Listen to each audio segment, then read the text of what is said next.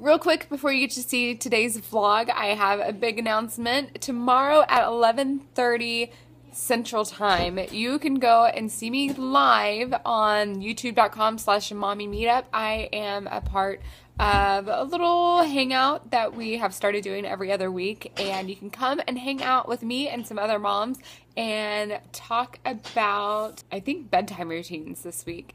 And so yeah, so come and hang out, join us in the comments. There will be me and Amy from Dream Flight 6000 and Dana from Miss Diaper D and Cheryl from Mom of Six Boys.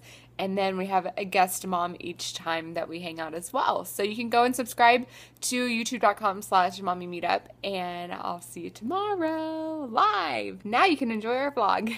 What's going on this morning? Me and Hire sharing a snack. That's so nice. What are we doing? Just us girls.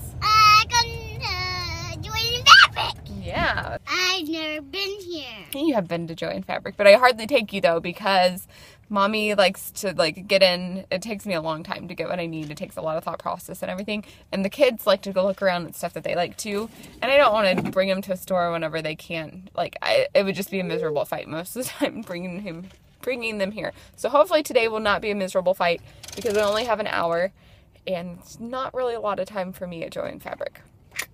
This is what I made. I absolutely fell in love with this button. I never have fallen in love with an object like this, but I don't know, it made me fun. It made me laugh with how much I really do like it. Man, that snap is a good one. Okay, so let's start. So there's 3 pockets in the front, kind of a fourth with a little hidden one right here. You can put something in. And then on the back it's got the same pockets in there. I had to hand stitch this pocket on the inside because then this would be a totally useless pocket. Inside of it has 4 little pockets. You can kind of see those too. And then there's another one on each side as well. I was really impressed with how well it turned out. And then here's another one that I made that I absolutely love. These were really, really fun making, and I like having the fun color on the inside of the purse that goes along and matches with it. There's my 2 final products. And after I made those and showed those to Tim, Tim was like, those are really, really well done. Can you make some of those to maybe sell? And so I'm really excited. So I'm going to try to make 10 of these to be done by Thanksgiving. I've never tried to sell anything that I make, and so I'm kind of nervous and excited about it. But if you guys are interested in buying one of these purses that I make, I'll show you kind of the process along the way, and I will let you know where you can go to buy them.